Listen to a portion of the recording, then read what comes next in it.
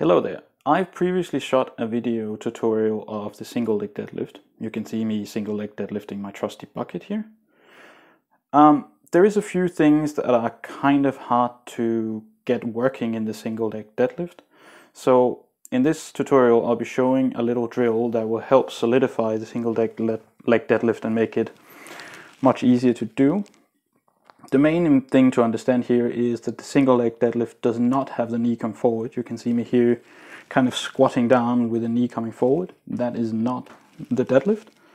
So the deadlift is essentially a hinge pattern. You can see me demonstrating a hinge here, which is to say I'm folding at the hips and I'm sending my butt back, and that's where all the range of motion comes from.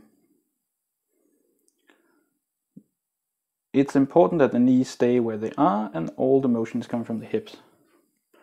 So a little bodyweight drill to get the single leg deadlift eventually with weight is to just stand on one leg, knee stationary, and then the back foot reaches as far back as possible. It stays down throughout the range of motion, and you just reach back and reach back. You'll feel a little bit of a stretch on the working leg, that's fine. But just reach as far back as you can and come back to standing. And that will help your single leg deadlift. Thank you for watching. Hope you enjoy.